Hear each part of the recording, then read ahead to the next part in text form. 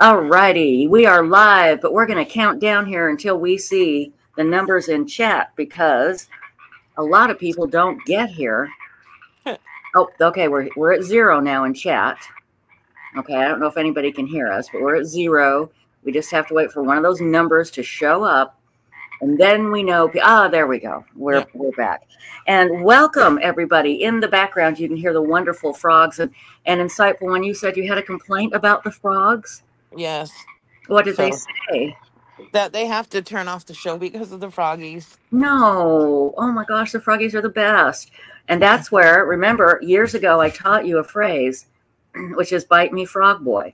Now, I don't want to be rude to that listener. We want them back, of course. And I would never say bite me, frog boy to that person. But it's a good chance. It's a good way to remind everybody that that is a great way to get back at somebody that you don't like. Bite me, frog boy. How dare they complain? Exactly, burnt popcorn. How dare they? How dare they? We have our wrench carriers tonight. We have, oh yes, we love the overly romantic frogs. Yeah. Cute. In case you're wondering, thank you, Fluffy Muffin. In case you're wondering why they make all that noise, it's because romance is in the air and they're making pollywogs. Lots of them. So anyway, I want to welcome Moonlight View and Four Sons Mom. They are the moderators for the Mad Chatters tonight. And of course, Mad Chatters are always out of control every night. You know how the drama just flows in and out of this chat. It's insane. But a little bit later on, we're going to continue reading the opening statements in the Scott Peterson trial. Why? Because the LA Innocence Project is trying to get the courts to let them test a bunch of items they found that they think is connected to the Laci Peterson murder, and they think Scott Peterson is innocent. There are people now coming forward and saying, well, I think he's innocent too. I think he's innocent. He's not. He flat out is not. So what we're doing is I'm going to read the opening statements of both sides. And then maybe we'll read some testimony, and then we'll read the closing statements. Because if you didn't follow the Scott Peterson case 20 years ago, you may hear what they're saying about it and think, well, he might be innocent. Now, again, as we've talked about a million times, I want them to test all those things in this van that they found like a mile away from Laci Peterson's house that had a bloody mattress, had a hammer. For some reason, they think is connected because they think Scott Peterson is innocent. He was the only one in San Francisco Bay that day. That was Christmas Eve, 2002. And he was the only one that was in the appropriate area, if you will, to where Laci and Connor's bodies, or Laci's body had to be put into the ocean. The waves took it and deposited Laci and Connor onto a shore, and they're able to scientifically determine where her body had to be placed in the ocean for those waves to bring her to that approximate area of the shoreline. And who was there? Scott Peterson. Nobody else. Nobody. That in itself is enough. But we'll talk about that a little bit later. First, this just happened a few hours ago. Eric Crumbly's father was found guilty of 4 counts of involuntary manslaughter. So hang on here one second. Now, he was the young man that took his gun to school and shot and killed 4 people. And the parents are being held. He was found guilty. Just a second. Let me just find this thing here. Can you read a few things in chat while I grab something real quick? Yes, and Annie T makes a comment, and she's being funny. Yeah. Scott Peterson is innocent. So is OJ. Yeah, exactly. Yeah. Exactly. That's nice. Oh, and Mel Mac's here. Hey, haven't seen them in a while that I've noticed. Sometimes I don't get to read. Yeah. Good to see you, Mel Mac. Okay, so yeah, James Crumbly, that's Eric Crumbly's father, was found guilty today. This happened in Michigan. 4 people were killed. He was found guilty of 4 charges of involuntary manslaughter. The jury took over 2 days to decide this, but they asked the judge rather than shut down for the day at the end of the business day, they said, can we keep going? Because they were so close. They did find him guilty. Basically, and his mother was found guilty as well. And basically what it was, both juries, and I'm just wildly interpreting what the evidence was here. Both juries came to the conclusion that there were many signs that Ethan Crumbley was very mentally disturbed.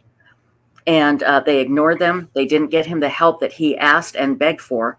And they let him have a loaded weapon. That's the crux of it. He was found guilty of 4 counts of involuntary manslaughter. Real quick in chat. Yes, thank you, Marilyn Landis. Stephen Stern's trial is May 13th. Yeah, same day as Richard Allen's. It's going to be crazy.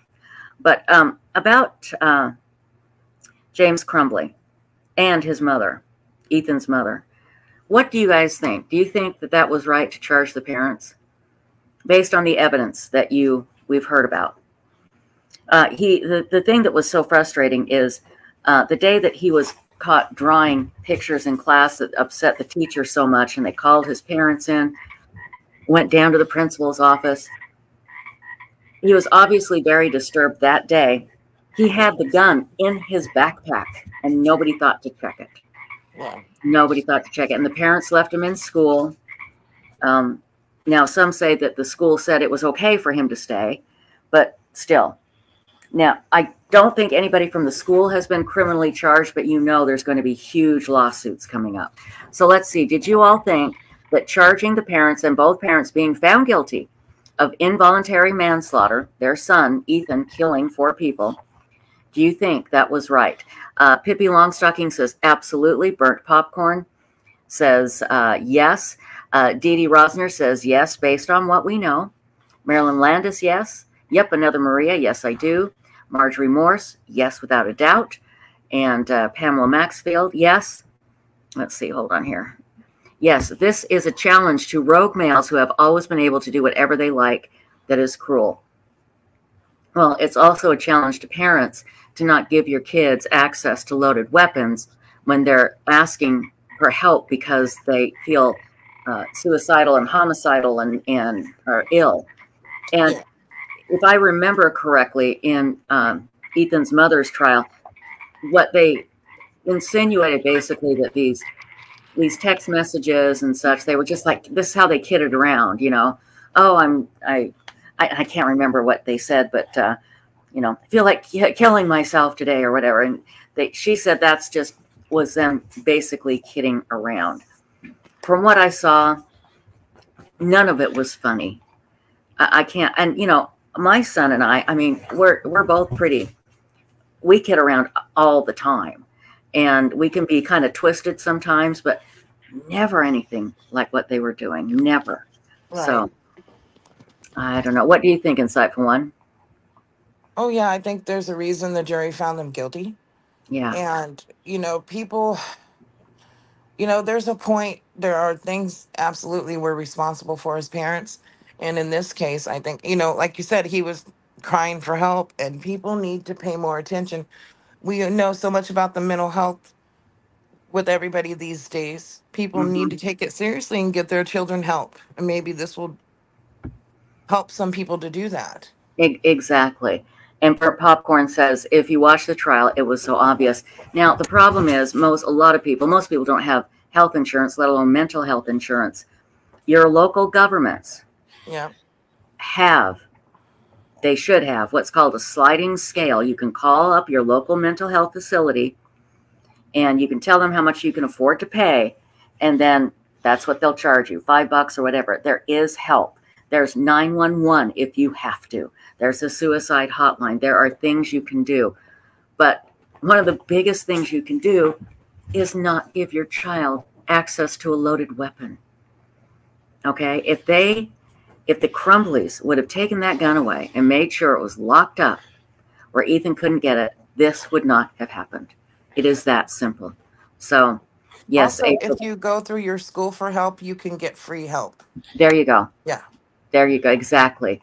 Claire, the fact that they ran made them look awful too. Yeah, they did. And then later they said they weren't really running, but they did. They tried to run and hide. April B, yes, they ignored their son's cries for help. They need to be more accountable for their poor parenting decisions. Again, keeping a gun in a area where a child can get it, right there. That is your biggest mistake. Your biggest mistake. Oh, and Vanessa, I'm glad you're back. Now, Vanessa is one of the people that believe Scott Peterson is innocent. And Vanessa says, Lacey might not have been put in the bay on Christmas Eve. Once Amber came out, it was all of the news where Scott was that day. Anybody could have dumped her body there and framed Scott Peterson. Okay, let me tell you why that isn't true. Because Scott Peterson said he was there. He proved he was there. And there was nobody else there. Witnesses saw nobody else. All right. And for Lacey to end up where she did, now, this is what I understand. For Lacey to end up where she did, she had to be put into the bay on that day in that area based on the tide charts. And believe me, people that are a bazillion times smarter than me understand all that. But that is my interpretation of it. Also, the condition of her body. Yes, and from the condition of her body. Yes. Exactly. I was reading about that yesterday. And then today I was watching Laura Ingle speak, who's followed the case since day one.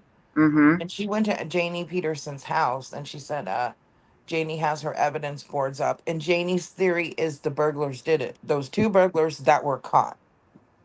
And they weren't caught. They turned themselves in, if I remember correctly, and said, hey, we're the burglars. We didn't murder Lacey. You know, and didn't we determine that they did the burglary on the 26th? Didn't we determine that yesterday? That's what the detectives say, yes. Yeah. So, again, they were cleared. Believe me, the police would have loved the burglars to have been the killer of Lacey Peterson. Oh, yeah, that would have been so much easier. It would have been handled. They wouldn't have had to deal with Scott and his baloney. But no. And her family would have preferred that too, anything but her husband. They loved Scott. Yeah. Absolutely loved him. And again, this is all Janie Peterson's stuff. This is all, Vanessa, what you're telling us comes straight from Janie Peterson's website, scottpetersonappeals.org. And it's baloney. We went through the top 20 questions that you had to answer, you know, that I guess was supposed to show Scott's innocence. We went through them a couple of nights, and it was hilariously easy and ridiculous. Remember that insightful one? They were the most asinine questions. Yeah, like, really? How do you know Lacey's body was in the back of the truck, or was it in the boat? How do you know? I don't know. In the toolbox. Yeah. Yeah. You know, it could have been any of it. Yeah, it could have been anywhere. And, you know, like, they never answer questions like, Scott Peterson bought 50 pounds worth of cement. Where did that all go? Well, there's evidence that he made anchors, and the anchors are missing except for one. Right. But he never tells you. Well, he did say that he spread the cement out on the driveway or the sidewalk. There was no evidence of that. He didn't do that. He did, but it didn't match. Oh, is that it? He didn't match? Right, is made by the anchors. Yeah, they tested the cement. Yeah. Exactly. So anyway, we'll get into that here in just a little bit. I have two things I want to get here. I Hate Morning says, I saw a post today asking for another place to get emergency mental help because that state line was busy, and that is horrible. And you know what? Anastasia Buckler, this is the bazillion-dollar question. When do we hold the government accountable? Wait a minute. Did I do that? No, I did it. I didn't know you were reading it. Sorry.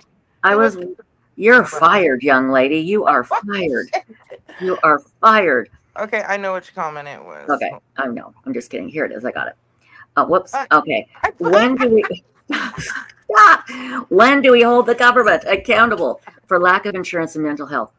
I agree. But again, that will take pretty much a revolution in this country to get decent mental health care. If we had decent mental health care, we wouldn't have the homeless problem, but that's a whole other story.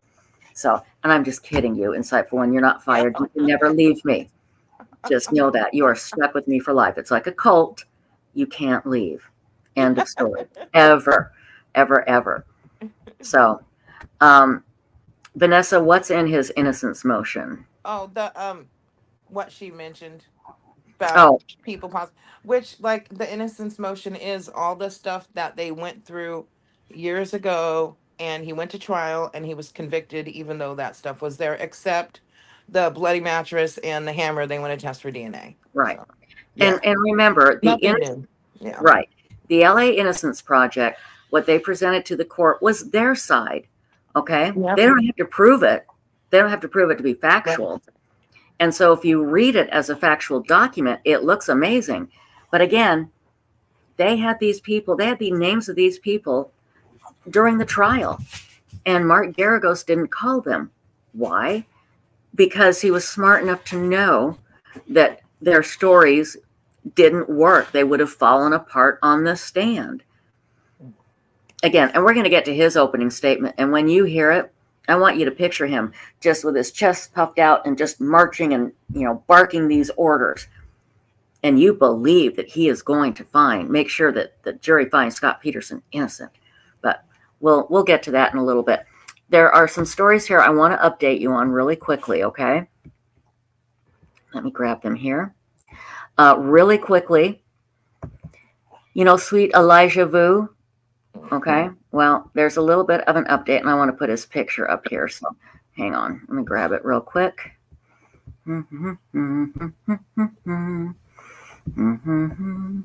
Look at that sweet baby. This is the sweet 3-year-old that the mother gave to her boyfriend because she wanted him to be disciplined and to learn to behave more like a man. He was 3, people, 3. And I say was because he is dead. Elijah Vue, mother, boyfriend appear in court as search continues for missing Wisconsin tot. Now they are continuing the search. Katrina Bauer and Jesse Vang are accused of child neglect, with Bauer also facing additional charges of obstructing officers. So now Vang is eligible for a public defendant, and I'm sure that Vang is going to get one. Now, Elijah was last seen on February 20th at the apartment, and he just vanished. Bauer, that is, hold on one second. Let me make sure I got this right. Katrina Bauer, that's his mother, was also arrested and charged with being a party to child neglect. Vang said Bauer allowed Elijah to stay with him for several weeks, starting February 12th, for, quote, behavioral issues. Now, there is a reward that has been up, and I think it's to $40,000 now. So, I mean, then there they are. Hold on, am I doing this right? Second here. No, I'm not. Hold on. Just 1 second. There we go. Let me show you their pictures. Look at that sweet baby. Oh my God. I know, he's so cute. Ew. Monsters, just monsters. So we'll keep you updated on that.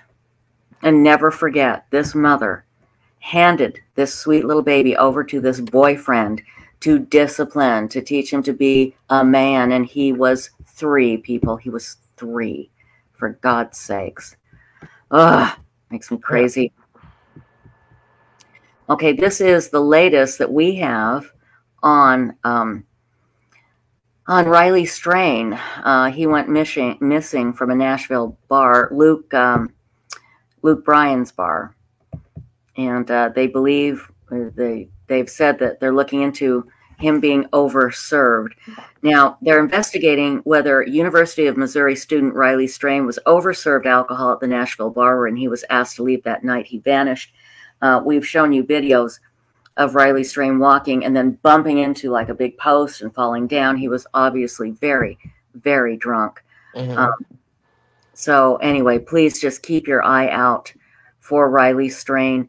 It scares me to death because he was headed toward, they say he was headed toward a river. Now, they have had boats on the river searching. Nothing has turned up. I read today that they found a shoe that they think belonged to him, but I don't know any more than that. So I need to look that up, that they think they found one of his shoes. So again, as unlikely as it is, miracles happen. And Elizabeth Smart, that's my mantra, Elizabeth Smart. Everybody thought she was dead, including me. But stranger things have happened. We'll just keep our fingers crossed on that. So, hang on here. Gambler, Mom was given a court date. Yeah, I just read it, and it, of course, just went right out of my brain. So I'm sorry, but we'll keep that. We'll keep that. We'll keep looking at that. Yeah. Let's see. Vanessa has a great question, according to Annie T. Would the Columbine parents be convicted if that happened today? It's interesting to think about. Oh, I absolutely think they would be. I think they would be. No question. I mean, they were building bombs in one of them, can't remember which one, in the bedroom, you know, and and they allowed them access to guns and everything. However, I don't believe either one of them was crying out for help like Ethan Crumbley. And I think that's the difference. I think Ethan Crumbley was begging for help and drawing these horrible pictures. I think the Columbine kids kept all of that from their parents, although I do think they very well could have been charged and convicted today. But again, I'd have to go back and look. That was so long ago. Yeah, they seem to be sneaky, the Columbine boys. Yeah. They were very sneaky, and they didn't come out and say, we need help like Ethan did. You know, Ethan was begging for help, and that's the problem. That is absolutely the problem. Red Like Wine again, where's the bio dad? I'm assuming you're talking about Elijah. I have not heard where the bio dad is. I don't know. Has anybody heard? I'm not sure if he's spoken yet, because I keep getting the cases mixed up between Sebastian and Elijah about the parents. Yeah. It's so hard. I have not heard anything about Elijah's father, but we can look that up. Can you chat for a moment? I need to go turn my air conditioner on because it's starting to get hot in here. I'm going to faint. So hang on. Marlene, do you mean Elijah's father? Because I don't know. Let's see.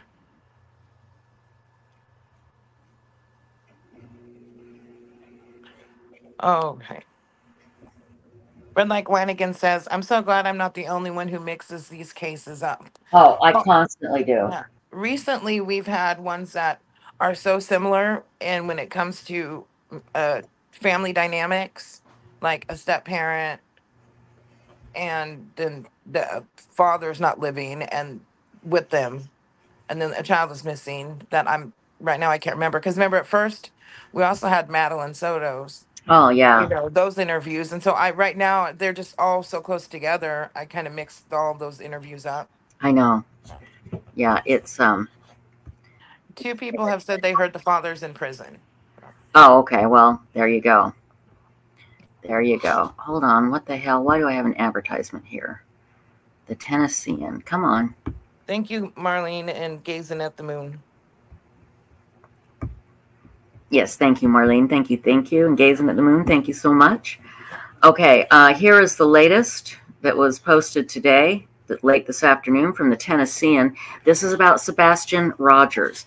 Now, he is the boy that has autism that supposedly just walked out of the house. So nobody has been arrested.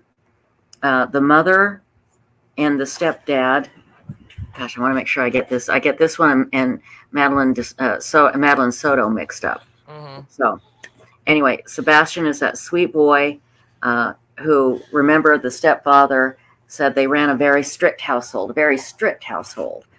And that, for some reason, just bothered me. But anyway, those search efforts have been scaled back. Tennessee authorities say they remain committed to finding Sebastian Wayne Drake Rogers, the 15-year-old Hendersonville boy who was reported missing almost 3 weeks ago. But leads remain sparse, and officials were vague when it came to discussing the teenager's whereabouts this week, as investigators continue to seek clues in a case that sparked a statewide Amber Alert and triggered the search of a Kentucky landfill without success. Sebastian was last seen February 26 near Stafford Court in Hendersonville. The boy's family said he walked out of their Henderson home between midnight and 6 a.m., and they learned he was missing when his mother, Katie Proudfoot, tried to wake him up for school. Let's see here. There have been no sightings of Sebastian and no evidence pointing to his whereabouts as of today, officials said. An investigation into the Rogers case has been running concurrently since search and rescue efforts began. TBI spokesperson Susan Nyland said on Wednesday, though she remained vague about the nature of the investigation and whether the case has turned criminal. Now, they have said it was Nathan, oh gosh, that reporter. Who's that reporter that might come on our show? Barris. Who? Barris. Barris. You mean? Yeah. Yeah. He has said that his sources are saying that they are looking into this case, turning it into perhaps foul play. So TBI agents and intelligence analysts are pursuing leads in the case after receiving more than 100 tips about Sebastian. The TBI said Sebastian was wearing a black sweatshirt, black sweatpants, and glasses at the time he went missing. Now, Nathan Barris is an amazing guy. In fact, I will tonight put the put the link to his Facebook page up so you can see one of the, he did like this 45-minute talking about the case, and it's just fascinating what he has to say. And he says that officials are now looking at this as a possible foul play case. It's very strange that there is no trace of him, that he's on no cameras anywhere. He left without his shoes. There's just something very, very funky about this case. And but nobody is suggesting anything. It's just weird. Now, this was the case, God, I hope I have the details right, where his stepfather was actually out of town when he went missing, supposedly at work, and his mother was home with him. They were on the phone for like 2 hours on the Sunday night before he went missing. And we don't know where he was working. We don't know if that was a normal thing for them to talk that long. We don't know anything about it. So hang on here. Let me just do this real quick. They've used. I just wanted to mention the reporter's name is Nick Barris. Nick Barris. I said Nathan. Yeah. Nick Barris. I'll put his link in chat. Yes, please. Oh, please do. That'd be great. Now, let me tell you, they've searched everywhere, people. They've searched storm drains, garages, crawl spaces, and they have aircraft, drones, SWAT teams, night vision, canines, horseback. They have done everything, and they haven't found a thing. Now, Sebastian's stepfather, Chris Proudfoot, said during a live stream interview that his family has been harassed since the team went missing because he is involved in a custody battle in another case. And he is. He's involved in a custody battle with his daughter that's been going on for 5 years, and it's really nasty. Okay? And I will tell you the one thing is he was ordered to take parenting classes. Now, this is what I read. I have not researched it, but the mother was not ordered to take parenting classes. He was. Just saying. So anyway, the other thing that he did, he said that they had been cleared. Chris Proudfoot said they had been cleared. That is not true. Now, the police have not come out and said Chris Proudfoot is lying, but they have not come out and said anybody is cleared. Now, they have said that the Proudfoots have been cooperating with the police, absolutely cooperating, no problem. And but he just was adamant that they've been cleared, and that is not the case. That lie bothers me. It really bothers me. Right. So anyway, that is the latest on that. So let's see. Oh, Marlene Clausen, let me just read this. Jimmy Vue, Elijah's biological father, has been in prison at Oshkosh Correctional since 2023. Wisconsin court records show Bauer filed a paternity and child support action in 2022 against Jimmy Vue. Okay, got it. Yeah. Oh, thank you, Marlene Clausen. Again, thank you, Marlene, keeping us all up to date here. The stepfather story is he was working in Memphis. The police have not said that That is incorrect. They've had nothing but good to say about Sebastian's mother and stepfather and his biological father. There's been nothing negative about any of them.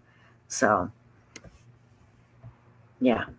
So anyway, and Sean, I know what you mean, but I found it interesting that the court ordered him to take parenting classes and not the mother.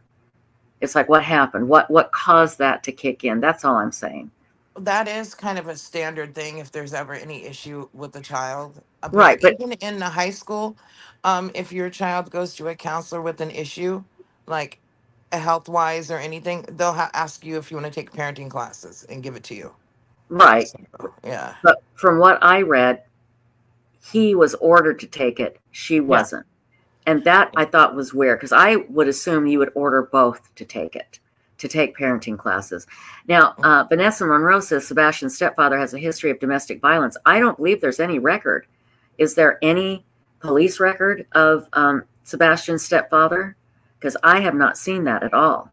See, there is one parent, and I can't remember which one, a step parent that has a Mhm. perfectly spotless record, no charges ever, but I can't remember which one it is.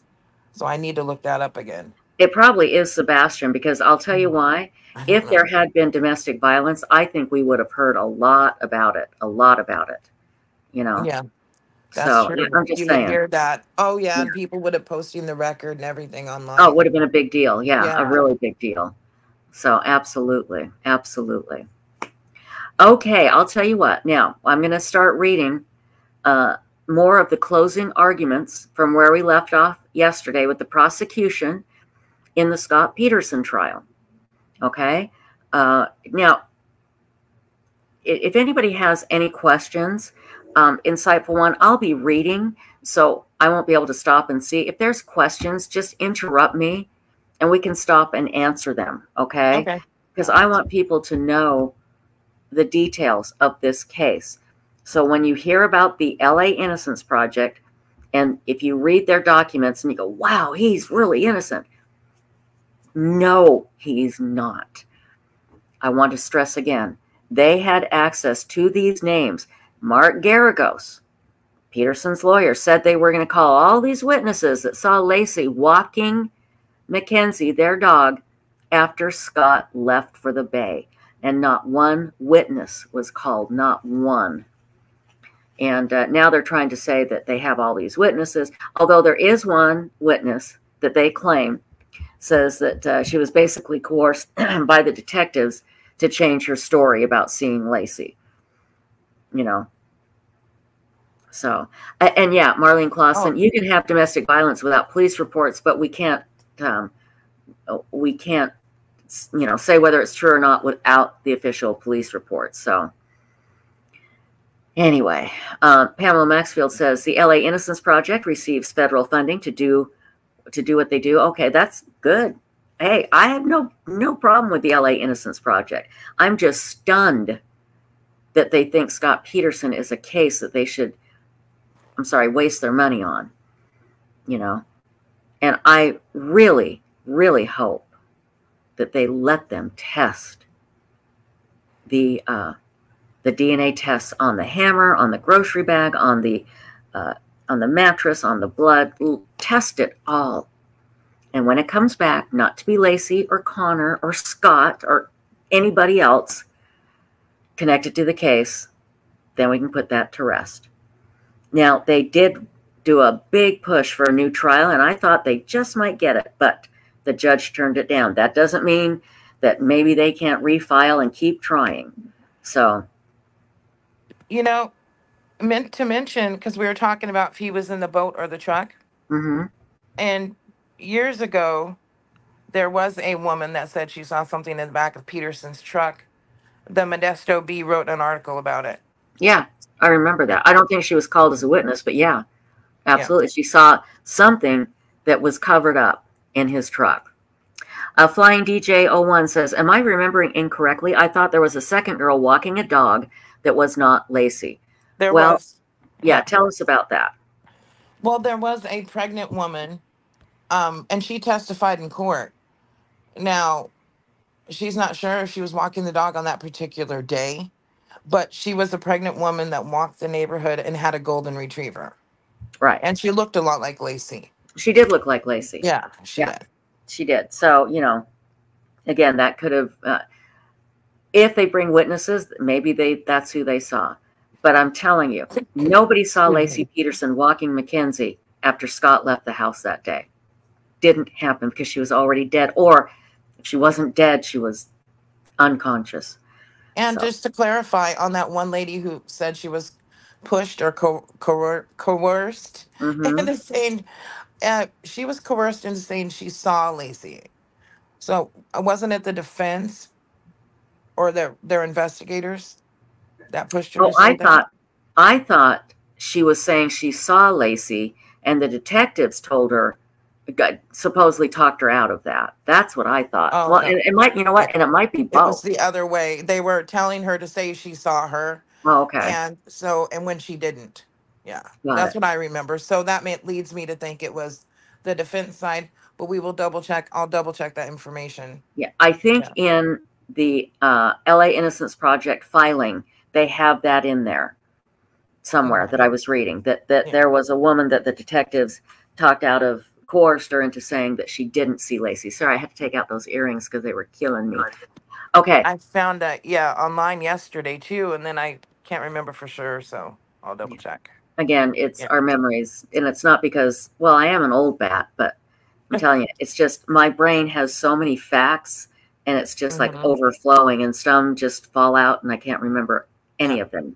So, now Vanessa, says there was a woman who knew Lacey from the doctor's office and saw her walking her dog that day. Why wasn't she called as a witness? Unfortunately, eyewitness accounts are highly Oh, false. yeah. And then it's very easy to plant that in your head. For example, and there's whole science behind it why we do this. Like we'll have memories of something that didn't happen or remember it Mm-hmm. differently. And you'll like if you're walking down the street and you think you see somebody, but somebody mentions shows a picture or somebody's missing, you, oh my God, that's the person I Yeah, saw, or even if it exactly. wasn't, yeah, it's Exactly. And Vanessa says it's in the innocence motion. yeah, Again, the question is, why wasn't she called to the witness stand by Mark Garagos, $1 million yeah. highest paid defense attorney, best defense attorney in California at the time? All Why these didn't, were aware, they were aware at the time, these people were talked to. Also, when it comes to a court case, you're only hearing the defense side. mm-hmm. These things can be easily explained when you hear that the state side, and the evidence given for why this is how it was. Yes, But when you only hear one side of an argument, it is convincing. That's their job. That's what they do. So, exactly. And the thing is, if I read the LA Innocence Project's court documents and didn't really know much about the case, I'd be like, thank God that LA Innocence Project is doing this for Scott Peterson. That man's innocent. But anyway,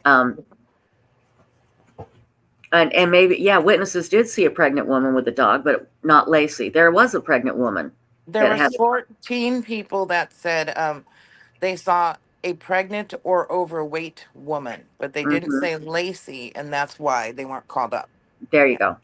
There you go. So, okay, I need to put my avatar up because I have to, like, when I'm reading like that, I have to wipe my mouth and drink water, and it's just disgusting. It would ruin your appetite. So hang on here. I don't want to stop I need to go out and come back in, guys. So hang on.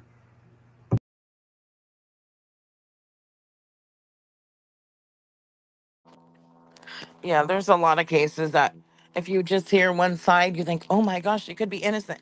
And then you'll hear the state side saying, okay, well, here's the evidence of this. Here's this person's alibi. Here's this. And you're like, oh, it's like a documentary that only gives you one side. You have to go look at both sides. Yes, you do. And that, if I don't know if this is what you're talking about, but the A&E, I think it was a 4 or 6 part documentary a few years ago, was a Mhm. disgrace. Oh, Absolute yeah. disgrace. They lied. They withheld information that would have changed the whole narrative. It Yeah. just makes me so angry. Okay, hang on That's why here. that documentary went downhill real quick to anybody that knew about it, because Yeah. when they were saying things that weren't true, and most of us knew what was factual in the case or not. And it's so sad because I remember growing up, and when there was a documentary, you A&E, believed it. man. Yeah, Yeah. you believed it. But I mean, not now. You can't. You just can't. And A&E, they were so much better. I mean, this was, the channel that had Dan Abrams on and Bill Curtis and people that you respected. But whoever did that A&E Scott Peterson documentary, they obviously did it to, lie and get ratings. And they lied in that documentary. It was just shocking. Hey, Beth B, you made it. I'm so happy. I'm glad you're here just in time for the reading. So, hi, Deborah Barron. So, anyway, let's see here. Here we go. All righty. Okay, I am going to get my documents up here. And where did they go? Hang on. I pulled them up. Here it is. Here it is. Okay. Now, let's see here. Let me make sure I've got it. Hang on. Let me make sure. Let me just pull up here, make sure I'm starting at the right place. Let's see. Okay. Okay, the last thing I said last night was Scott couldn't tell the officers what he was fishing for or really what type of equipment he was using to catch fish. What kind of bait, I guess you would use, the circumstance of Lacey's being missing. He said he left home at 9:30, and they briefed the detective that arrived, Brocchini, he's a homicide detective. They told him all of that. Now, this is the prosecution's opening statement, and we're going to continue with this right after I grab my drink here. Take a big old swallow. I'm muting myself while you talk because I'm out back right now with the froggies. So. Okay. And if you see someone with a question, just go, hey, and I'll stop. Okay? Okay. All right. Okay, here we go.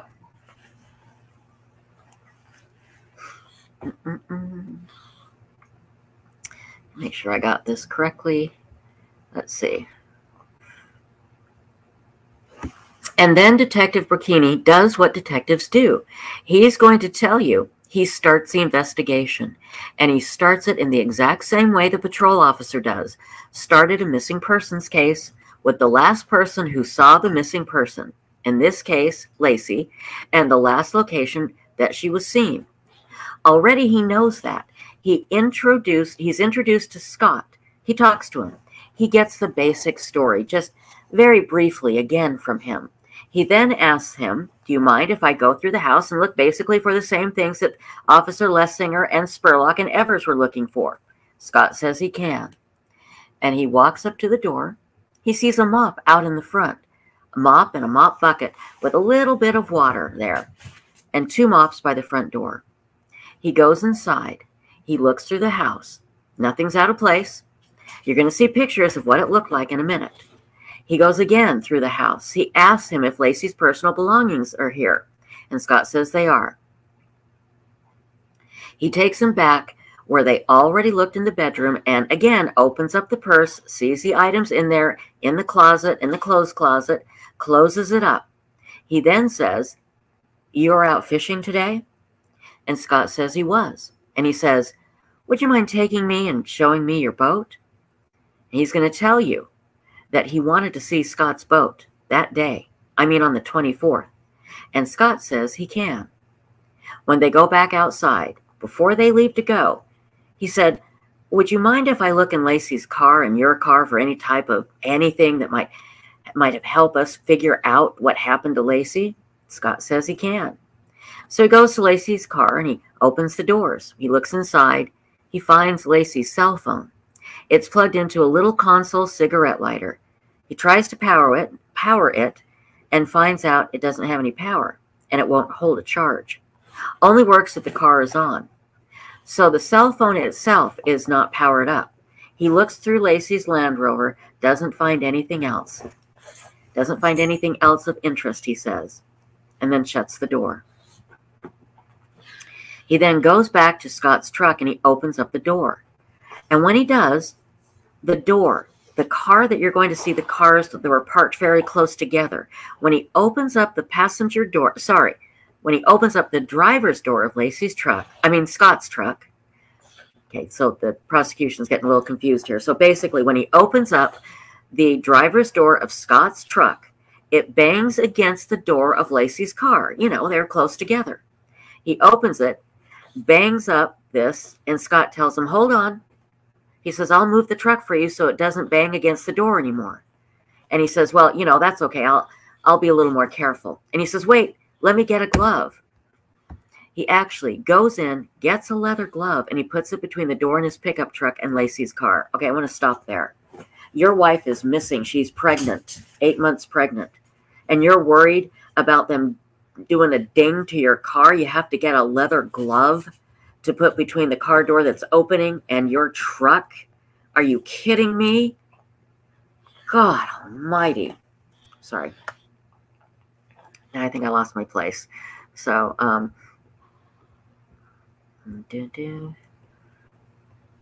the detective then looks through the interior of the truck, and he finds a couple of things. He finds a loaded .22 handgun in Scott's glove compartment. He pulls it out and asks him about it. He says, what's with this? And Scott says, well, I put that there when I went pheasant hunting a couple of months ago in November, and I just left it in the car. And Detective Brocchini is going to tell you that is actually a violation of the law to have a loaded handgun in your car. He's going to tell you that he seized it as evidence. Going to see pictures. It's a crew cab truck, 4 doors and a back seat. And he's looking through there. He finds a big green canvas bag. And in the canvas bag, he finds a camouflage jacket that Scott says he wore fishing that day. It's dry. He says he finds a big 5-store bag, plastic bag, that you get the stuff in when you buy something from Big 5. It's got Big 5 on there. It's got a receipt that says the items were purchased on December 20th. Inside this, he's got 2 saltwater fishing lures that are unopened and in the packages.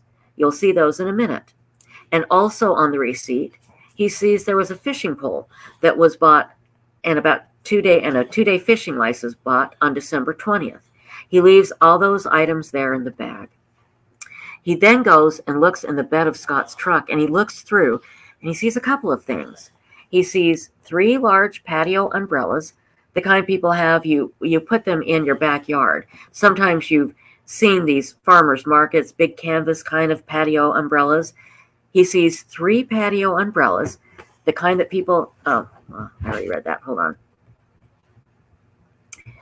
3 of those are wrapped up in a tarp, a blue tarp. He sees a brown canvas boat cover kind of wadded up and shoved in the back there. While he's looking in the back of the truck, you'll see Detective Brocchini. He's a short man. He's standing up on one step on the side of the truck. While he's doing that, he puts his keys on the wheel hump of the bed of the pickup truck. After he's done looking in there, he asks Scott, can we go to your shop now and see your boat? Scott says they can. They go out to get into Brocchini's car, and Detective Brocchini, Scott, and Officers Evers all go over to Scott's shop and the business, which is 4 or so miles away, and take a look at the boat. Hang on here. I need to move my paper down.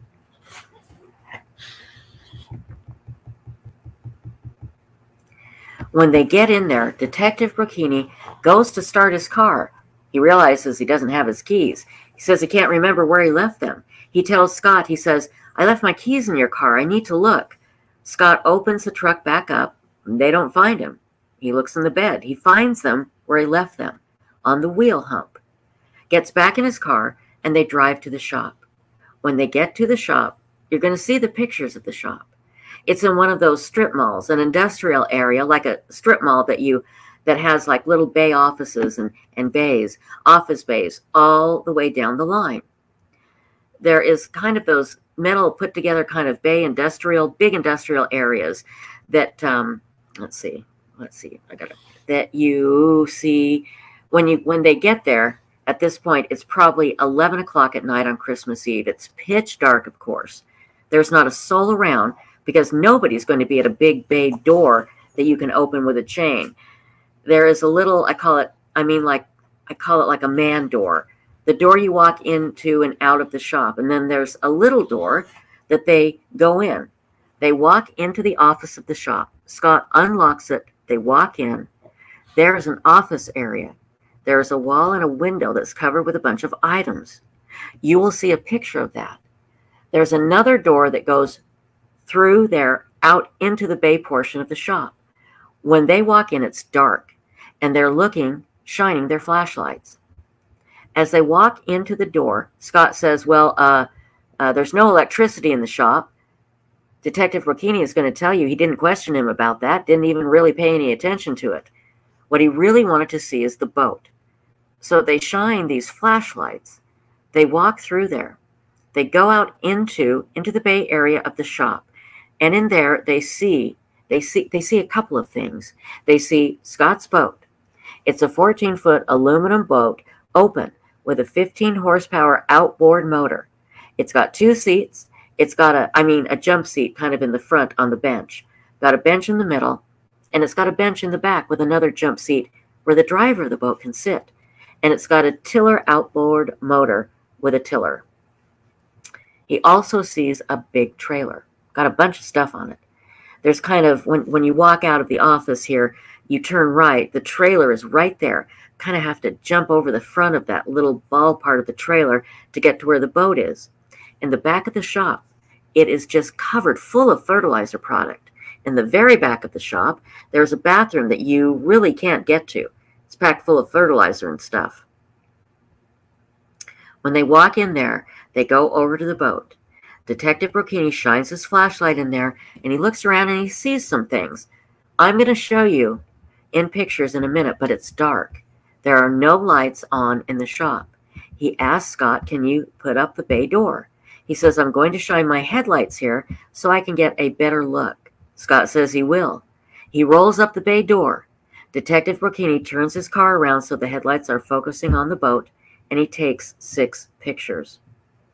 When he does that, he has his notebook, which he's been taking notes with as he is talking to Scott about what's going on. Letzinger and Evers, some of this is typed weird, and I think it's just mistyped, so I apologize if sentences end strange. So anyway, he takes notes. He takes this notebook and puts it down in the bow of the boat. He does that. He puts it down so he can hold the camera and take a picture. He does that. You're going to see pictures in a minute where his notebook is there in the bow of the boat. And Detective Rocchini is going to tell you he's a little embarrassed about what happens next. After they're done taking pictures, they all went back to the Modesto Police Department. They went back. Now, they closed the door, went back to the shop, locked it up, went all the way back to the Modesto Police Department. Officers Evers, Scott, and Detective Rocchini. And Detective Rocchini says, I'd like to sit down with you. Now, it's probably midnight at this point, and take a very detailed statement, exactly what happened. He tells him, I have to do that for a couple of reasons. You're the last person that saw her, and you're obviously someone who was close to her. And this is just part of the game. I mean, game is not the right word, just part of the drill, I should say. And Scott says, okay, no problem. I'll do that. As they're walking in, Detective Rocchini says, you know what? I forgot my notebook. He says, I can't take my statement from you unless I go over these notes we've been working on for the last 2 hours. Got to go all the way back to the shop, which they do. They get back in to Detective Rocchini's car. They drive all the way back to the shop, 4 miles. And Scott opened the door for him. He goes, go ahead. He walks in. He goes through the door from the outside, back through the office door into the bay. Detective Rocchini shining his flashlight over there, shining it around, looking where he left his notebook. He shines it. They see it there in the boat. Scott hops over the trailer, like I told you he had to do, runs over, grabs the notebook off, hands it back to Detective Rocchini, and says, here you go, now we can go. And that's what they do. They go out of the shop. They go back to the Modesto Police Department, and Detective Rocchini takes a detailed statement from the defendant. If he doesn't mention something here in a minute, I'm going to mention it because it's kind of interesting. It's actually really interesting. So hang on here. I want to go to the computer, not walk around so much. So I'm going to be a little static here. let's go to December 24th. We can take a look at exactly what Scott told Detective Brocchini he did that day. He said this: he decides to go fishing that morning because it's too cold to go golfing. He told Officer Evers that as well.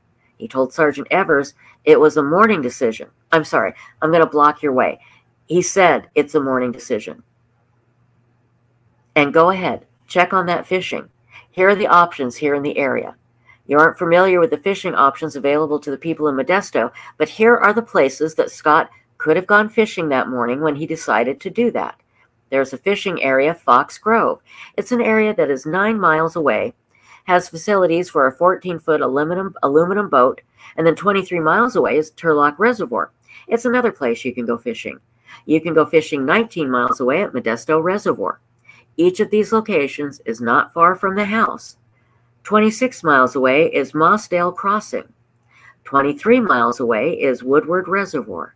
You can see that there is 1, 2, 3, 4, 5, 6, 7 other locations that you could go fishing in near Modesto in a boat the size the defendant had.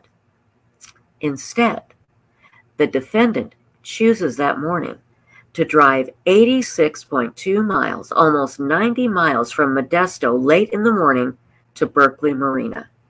That's where he tells Detective Brocchini. That's what he tells Detective Brocchini. This is what he decides to do when he's going to go fishing.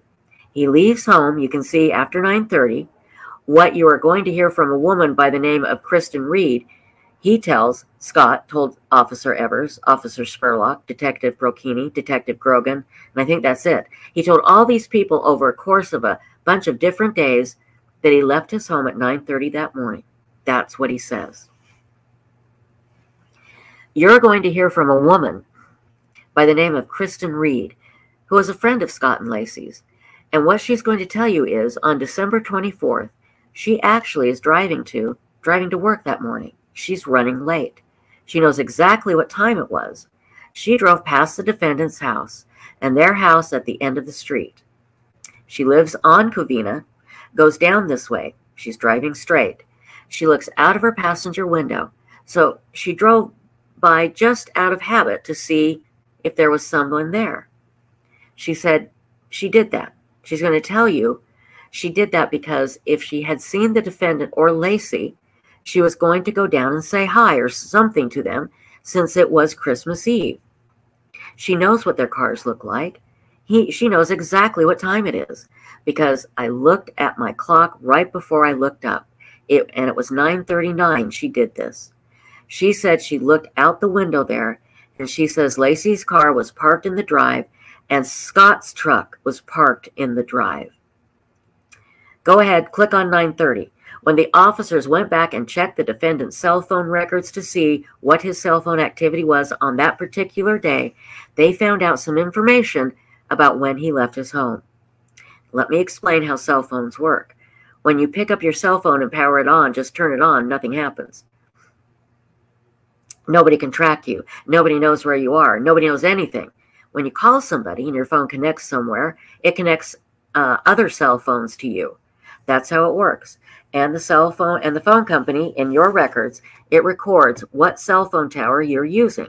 The cell phone towers have radiuses that they cover. So if I'm in this cell phone tower radius, I'm talking to someone, and I move, and as I'm driving down the road to this one, the cell phone company transfers you from one cell phone tower to the next. That's how it works. Bounces you along. You don't know that it does it. All seamless. Seems like you are on one call, and that's what's happening. And that's what's happening. It is recording your cell phone towers where you are. Bang, bang, bang, okay? And also, does that if you connect to your voicemail. If somebody calls you and leaves you a voicemail, it doesn't do that. If you call your voicemail, you actually have to connect to the phone company through a cell phone tower. So if you call your voicemail on a cell phone, the company knows where, within the radius, where the phone is being used. Okay, hang on. I need to take a drink here. Insightful one, any questions or anything in chat? No, somebody brought up that people are discussing about if Lacey knew about Scott's affair with Amber, and somebody asked if there was proof, but there's no proof Lacey knew about Amber. Yeah. Now Scott said he told her. Yeah, that's it. Yeah. But Lacey's mom is adamant that she did not know. She said Lacey would have told her and that she would not have been able to hide it, that she would have. Lacey's friends, too. Yeah. She had those 3 close girlfriends. Yeah. She would not have been able to hide it. She would have absolutely been devastated by this. So, yeah, I don't think she knew. I don't think she knew at all. Okay, so let me continue. Let me pull this up here. Don't let me forget to tell you one thing about the storage unit where the boat was before we're done here, okay? Let's see. Kristen Reed. What are being used? Okay, let me pull this up. Like I said, this is all single space type, so I can get a little confused. Okay, anyway, talking about the cell phone and the towers, and the prosecution continues. That's what happened this morning. At 10:08 in the morning, Scott called his voicemail. And what the cell phone records show is that he was within the radius of the cell phone tower that services his home. You're going to see he made a number of calls throughout the whole investigation. And wherever Scott was at his home, whenever Scott was at his home, he used the cell phone tower at 1250 Brighton Avenue. That's the tower that he used. At 10:08 in the morning, he made a call to his voicemail, and he was pinging off the cell phone tower that services his home. So remember, Scott said he left at 9:30, everybody. But they're proving now that he didn't leave till at least 8 minutes past 10 o'clock, if not later, based on these cell phone records.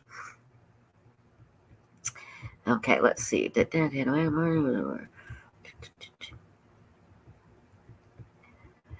That call was 1 minute and 21 seconds long. That's how long it took him to check his voicemail that morning. During that call, a call transferred from the cell site that services his home to one at 10th and D Street. You can see from the chart, and I guess he has a chart up here, 10th and D Street is in the direction of his shop. There's a cell phone site tower at 10th and D Street. Investigator Steve Jacobson is going to talk to you during this trial about this phone stuff. He drove a police car from Scott's home in the direction of 10th and D Street cell phone tower. What he's going to tell you is he knows what the radiuses are covered by these cell phone towers, and it took him exactly 1 minute and 21 seconds to leave Scott's home, driving his car just a normal speed within the speed limit to transfer to the next cell phone, the next cell site tower, approximately 1 minute and 21 seconds. Exact amount of time Scott was on his phone checking his voicemail that morning. Now, there's a big, I'm about to talk to you about Martha Stewart and watching that show, and there was a big discrepancy on this, and the prosecution screwed up, and it looked like it would be devastating for the prosecution, but it wasn't. So we'll talk about that at some point.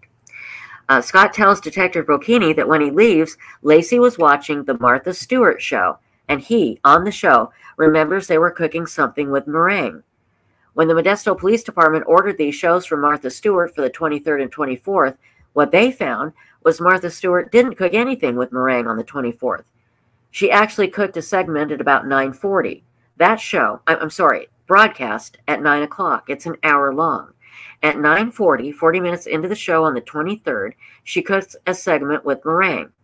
He says that he remembers Lacey was doing this because that is her favorite show. That was the show she watched all the time. On the 24th, Martha Stewart didn't have a segment with meringue. Now, if I remember correctly, the prosecution was wrong about that. And she did have a segment with meringue, just like Scott said. So that's where they got all the Twitter that Scott was going to be found innocent now. Anyway, continuing on. The prosecution continues. He says when he left his house, Lacey was wearing a white long-sleeved shirt and black pants. He says she was getting ready to mop the floors and to walk the dog. Go ahead. This is the missing persons report that he gave to Officers Evers. He gave the exact description. He says, you can see right here, that white long-sleeved shirt and black pants. That's what he says. He also says she was wearing a diamond ring, diamond earrings, and a diamond necklace. He's very specific about what jewelry she is wearing when he leaves that morning. You are going to hear that Lacey's diamond ring was actually in the shop that day. You're also going to hear that her diamond earrings were never found, and the diamond necklace that she almost always wore was found at the house. Scott never changes the description that he gives out about the clothing that he says Lacey is wearing. He tells Officer Evers that, tells Detective Brocchini that, tells Detective Grogan that the next day. And in fact, that's the description that goes out on all of the reward posters and everything else, that when he left Lacey, Lacey was wearing black pants and a white top. In fact, you're going to hear that. You are likely going to hear numerous people called in saying they saw Lacey that day walking around Modesto, wearing black pants and a white shirt. You're going to hear when Lacey was murdered. She was found in khaki. You're going to hear that when Lacey was murdered, she was found in khaki-colored maternity pants. We're going to talk about that in a minute. Go to 1 of 2. Okay, I guess he has pictures here. You can see that he says that he told Officer Evers when he went home after 9:30, went fishing. He then returned home about 4:30, discovered his wife missing. Okay, click out. You have this. Go to the slide. He says that he drives to his shop, does a little bit of work there. He sends an email. He does some other things. He says he picks up his boat. Go ahead and click on that boat. That's the boat in the trailer I was talking about earlier, where the man is standing. Right there is the office. That's the door that comes in. And here is Scott's boat. Hold on, guys. I actually was throwing Authy's chew toy, and I hit the light again and turned it off. I'm a damn good Shot. I'm a damn good shot. Now if I can just find the light switch, turn it on. There we go. Okay. Okay.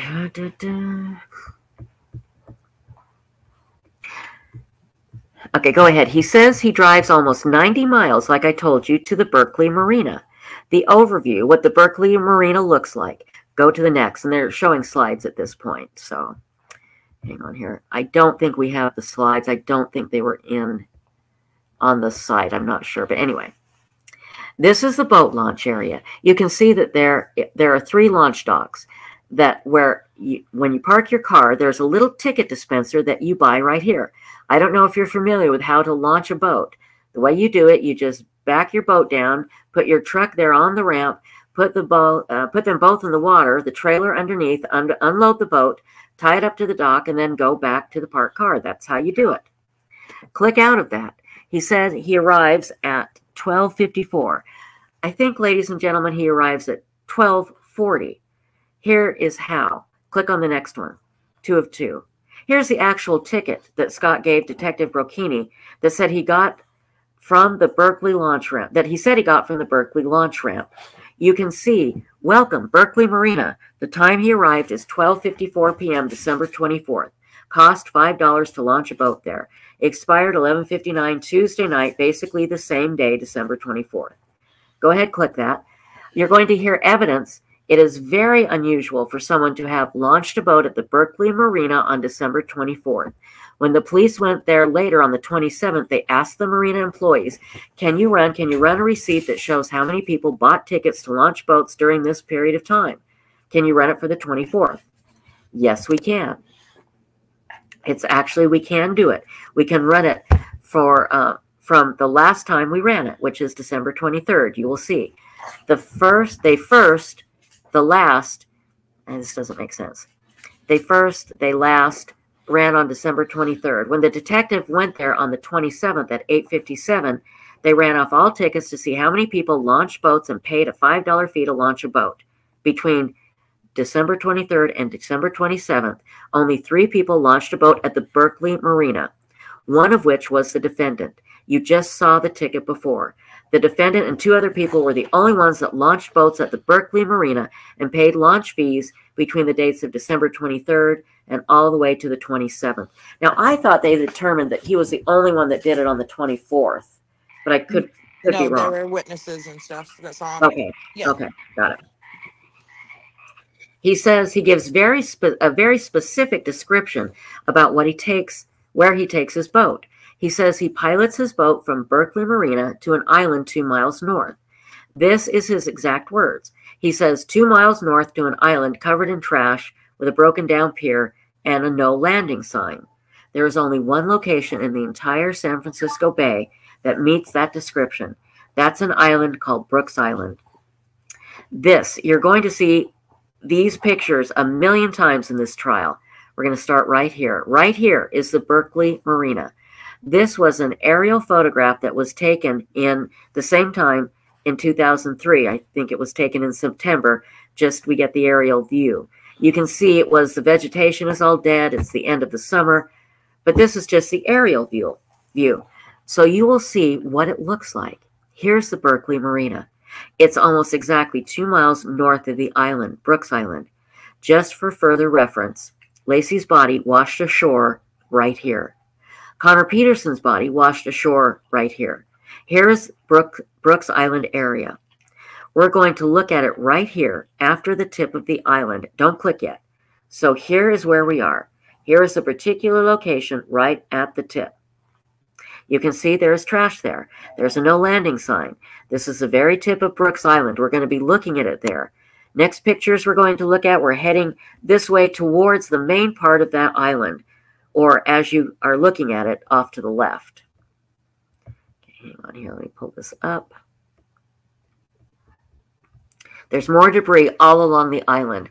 There's kind of a gravelly beach along Brooks Island, another large no landing sign right here. And you can see there's a big prominent no landing sign. Again, we were together slightly further down. I didn't put a picture in slightly further down. As we're setting here off to go to the left, there's a broken down pier. Okay.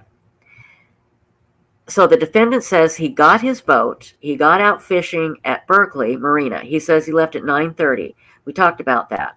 At 10:18 in the morning, Karen Service is backing her car out of the driveway. Karen is the next door neighbor to Scott and Lacey. And let's see. Karen Service is right. Take a look at the street, up the street. Karen Service is to the right. She is the house right next door to the house to the left of my right. The other side is owned by Kristen and Greg Reed. The same Kristen Reed that I told you drove by. It's owned by Greg Reed's grandmother. Karen Service at 10:18 is backing her car out of the driveway. There's a picture where she looks like so familiar with her. Click on that. She says she is backing out. She finds Scott's dog, Mackenzie, and she's familiar with the dog from living next door, standing in the street right directly in front of her house. Here's Scott's home. Right here is the Reed's grandmother's home. Karen Service house is here. This is her car. It's kind of hard to hear all this because we don't have the pictures. Now, Karen Service initially tells the officer, let me tell you what she does with the dog. She goes out, she stops her car, and she gets the dog. And the dog has a leash on. She bends down, calls him, or picks up the leash, takes the dog, and tries to put him in the front gate. She finds that it's locked, goes around the driveway. And you'll see where that is in a minute, and goes around to the backyard with the dog, holding the dog, kind of pulling him along, and goes all the way to the backyard, walks around, keeps calling for anybody. Is anybody here?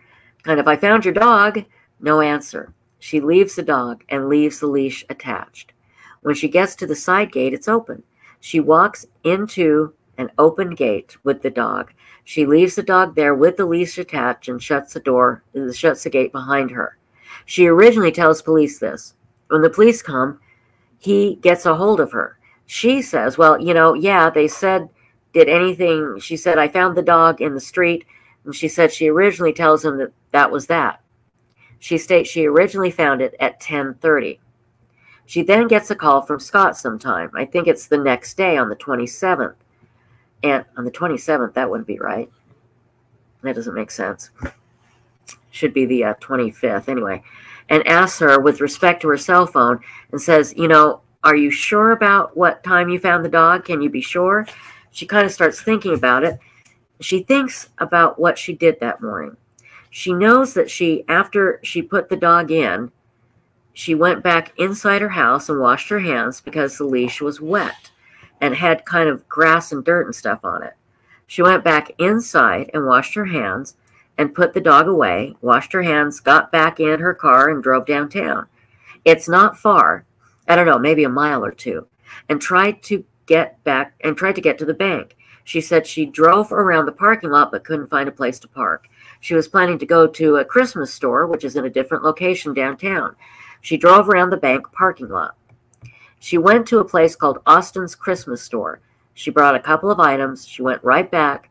She knew what she wanted, bought a couple of items, and came out. She realized that she kept the receipt from Austin's Christmas Store. So she said, I wonder if it has using it basically until Christmas, of course. Again, some of this typing is weird, you guys. Then he receipt, and that's what it, and that's what remains for the entire time. He's the time on it. This is all screwed up. Anyway, I'm gonna read it just like it's written, and it doesn't make any sense. So here we go. And you're going to hear from the guy who runs Austin's Christmas Store that the receipt that he uses for his Christmas store, he actually runs a patio store. Okay, that does make sense. He actually runs a patio store, and then during Christmas time, he opens up a Christmas store next door. With that, when he opens that Christmas store, he sets the cash register receipt by calling time. He calls up time, gets it, and sets the time in the cash register. And based on that, she backtracked from 10:34 from the Christmas store. He sets the cash register receipt by calling time, calls up time, gets it, and sets the time in the cash register. And based on that, she backtracked from 10:34. And she realized, I found the dog really more like 10:15 to 10:18, something like that. Hold on one second here.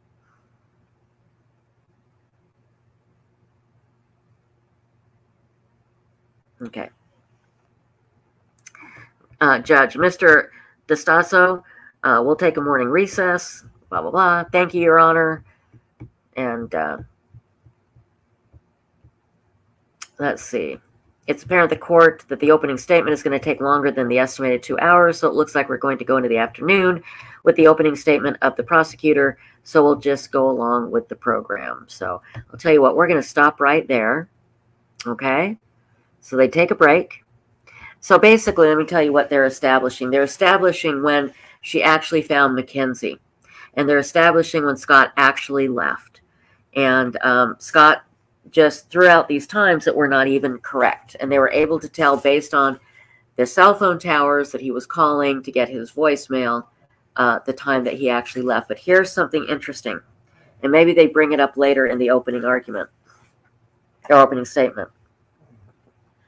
When they went to Scott's warehouse, his storage unit, and Scott said, there's no electricity, Detective Rocchini didn't even question him. There was electricity. And Rocchini was so mad at himself that he just didn't try a light switch. But there was electricity. Scott just lied because he didn't want him to see everything. And so he just lied. Again, Scott not realizing what type of case this was going to turn into, you know. So there was lighting in the warehouse where the boat was, but Scott lied. And why he thought they wouldn't find out is beyond me. I'm sorry, Insightful. What were you going to say? Oh, I was just agreeing with you. You know, so we'll stop there. They're taking a recess. We'll take a recess here. And let me get back here. Here we go. Anyway. So they're going to, they'll find out that Scott lied about the electricity in the warehouse. That's just one of the many lies that they're going to find out. So, oh, thank you, Sandra Halford. That's very sweet. Very, very sweet. Yeah, we're just going to, definitely going to read the opening and closing of both. And I'd like to read when Sharon Rocha was on the stand and her victim's impact statement. There's some things we're going to read throughout the coming weeks here as we wait for the judge to decide whether to allow the testing of the DNA from the LA Innocence Project. But again, everybody, and I'll put the link up to the court document filed by the LA Innocence Project. When you read that, you go, oh my God, they didn't give him a fair trial. It's so awful. Remember, they had the names of the witnesses that claimed they saw Lacey walking Mackenzie, and they never called them. because they knew that it wasn't, that the witnesses weren't going to say what they wanted them to say. So anyway, there's so much more. I mean, I'm thinking I listened or I read Sharon Roche's book every now and then, even though I've read it a million times, because it's so powerful. And I'll never forget, and I've told this before, but when they're down at the search center at the Marriott, and they're in this like little room that's like a half circle, and Scott's trying to act like a human, but he doesn't have human emotions, okay? Because all of that was buried by the way he was raised. He wasn't allowed to have an opinion. He always had to please his mother. So he's trying to do what he thinks a human would do. And he announces that he's hired a dog psychic to come and talk to Mackenzie to get information to help find Lacey. And Sharon and everybody just freaked out. They're like, no, you're not. He was going to pay for the psychic to come in, put her up in a hotel, the whole thing. And they're like, no, absolutely. Yeah, out of everything he could have done, that's the only thing. Yeah, that's what he came up with, So it's just absolutely crazy. Okay, does anybody have any questions, anything? Because I probably can't answer them, but Insightful One will. She remembers everything, and I don't. So yeah, I wish. Oh, it's you my are life's so quest, which will never happen. Yeah. No matter how much you learn, you can never know it all. But it's fun to keep learning. And you do. You are so good at that. You are just excellent. Now, tomorrow night, we have another treat. You're going to be talking to us about an old true crime story that you're going to fill us in on. And I'm really excited. Do you have it yet? You were going through a couple of them. I don't know if you actually chose one yet. Oh, yeah. It's one of the worst domestic violence cases I've ever heard of. It's from the UK. It is, honest to God, the most horrific thing ever. So people be prepared for it. And I'm choosing a lot of UK cases, first of all, because I think they're really important. Yes. And people need to be remembered. Yes. And we need to learn from them, but also because it's cases a lot of people aren't aware of, and I don't want to go through the same case everybody knows. Right, and exactly, and we don't know a lot of the UK ones, and they do have some fascinating cases. About the anchor, if I remember correctly, they only found one, and it looked like he made either 5 or 6 of them. Am I misremembering? No, they said there was the marks where he made 5. Right. And 1 was missing. I mean, 4 were missing. 4 were missing, right. Yeah. They found 1, right. Yeah, that was it. They found only 1, right. So they think the other ones were made, speculation is, to weigh down Lacey's body. Right. That's what they think he tried to use to weigh her down. So. Yeah, the other ones just freaking vanished out of nowhere. I guess that happens a lot with anchors. I've never heard of it, but yeah. Yeah, well, he tied it probably around her, her arms were missing, her head was missing, her legs were missing, and my guess is that's where he tied the anchors around. So that would just be my guess. So we shall see. Okay, everybody. I think Ping's doing a second show tonight.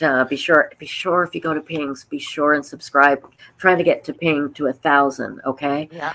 And so anyway, I'm losing my voice. So tomorrow night I'll tell you about DNA Solves and the case that we're raising money for. I'm afraid I won't be able to do it tonight, but I'll put the link in the description.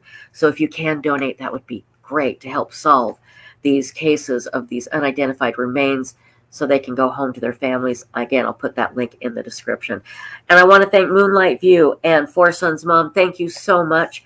Love and Coco, hope to see you soon. Ping the Router, we love you. And Insightful One, couldn't do this without you. So we'll see you tomorrow night, everybody, 10:30 Eastern on Websleuths YouTube Live. We'll see ya. Bye-bye. Bye.